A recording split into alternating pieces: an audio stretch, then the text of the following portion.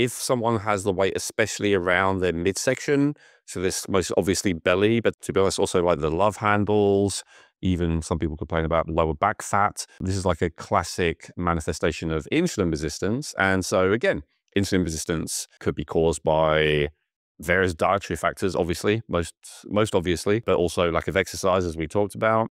The person may have excessive levels of estrogen that's causing them to not be able to lose weight no matter what they do. It could be an issue where the person has the kind of more classic why they can't lose weight, which is that they can't stop eating, right? This is some people, they keep snacking between meals.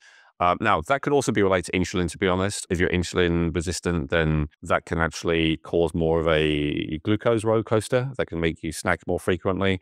But the classic, not just snacker, but the classic overeater, the person who just doesn't stop eating.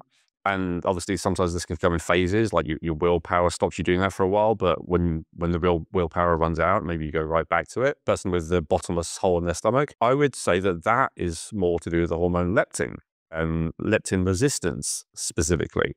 And that's one that probably people are least familiar with.